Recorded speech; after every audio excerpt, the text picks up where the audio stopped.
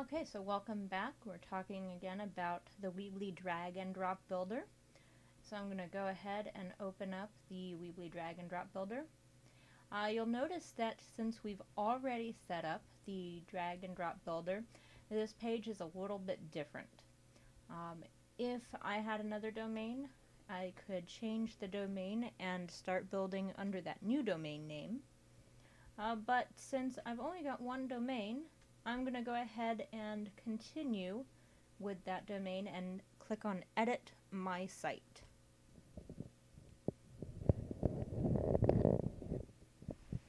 Alright, so we are back at the site that we started, and today we're going to talk a little bit about changing a few things, such as adding some pages.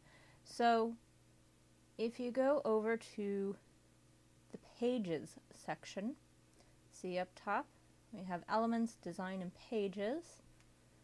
And Pages is where I'm able to add my pages. I can add a page or I can add a blog. So this Weebly drag and drop system lets you have a regular website or a website with a blog. Since we're going to be adding WordPress at a later date, I'm going to go ahead and just add a new page. And you'll see here that it allows me to title my page. I'd like to make a page that says, Contact Us.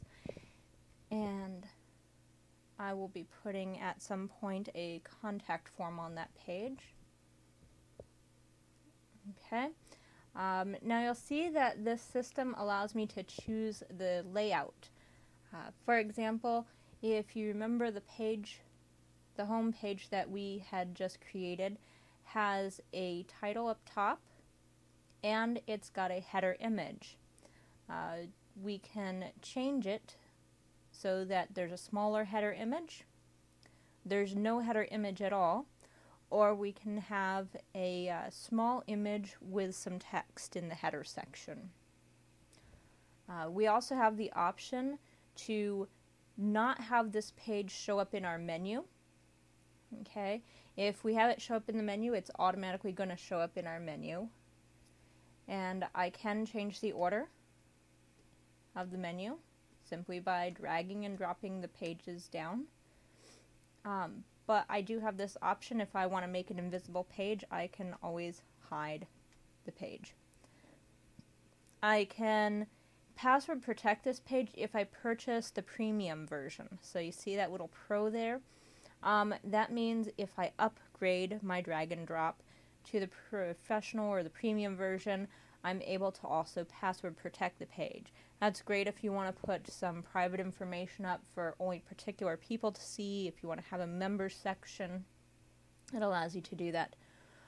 Or I can also create, in my menu here, a link to an outside website. So this will be great when we set up our WordPress blog. We can link directly to our WordPress blog. If you see here, it asks us for the URL where the outside page is, so a URL might look something like that. But I'm not going to link to an outside page, I'm just going to link to a new page. And then, oops, Chrome isn't always the best. There are some advanced settings here. So this system, under the advanced settings, allows me to put in some SEO factors or some information for the search engines. Sometimes these things help you rank higher on the search engines because the search engines can then gather information like a page title. By the way, page title is what shows up here in your tab, so that you can tell what the page is supposed to be. Page description. These are really important to search engines. It tells the search engine what your page is about. Some meta keywords, so you can put some keywords in here. If you have a footer, you can put a footer in there. And if you have some header information, header code a lot of times includes things like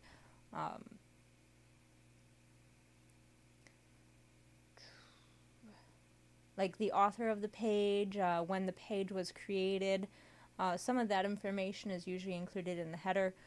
Footer code usually includes things like your Google Analytics or your tracking information for your pages. Alright. So I'm going to go ahead and save that Contact Us page.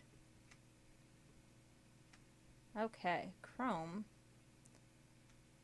is just not being nice today. Alright, so I'm going to save that. And you'll notice now I have my home page and I have my Contact Us page. Both of them are empty. I haven't put anything on them yet, but they are there. And that is how you create a new page. Join me next time for some more drag and drop.